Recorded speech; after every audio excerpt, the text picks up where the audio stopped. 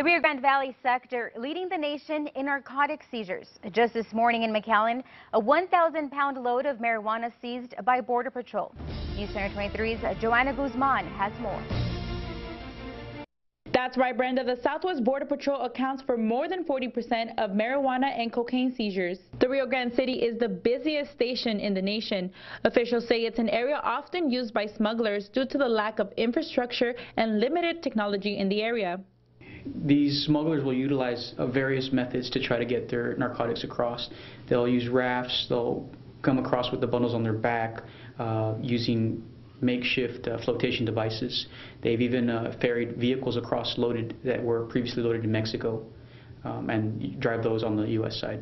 Border Patrol agents say while they have seen a decrease in marijuana seizures between 2017 and 2018, they have also seen an increase in cocaine seizures. Unfortunately, these transnational criminal organizations are still taking advantage of the juveniles in the area, and they're using them and exploiting them to carry out these smuggling events.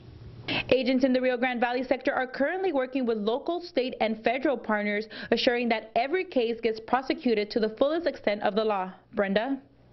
Joanna, thank you. Officials urge the community to report any suspicious activity to authorities.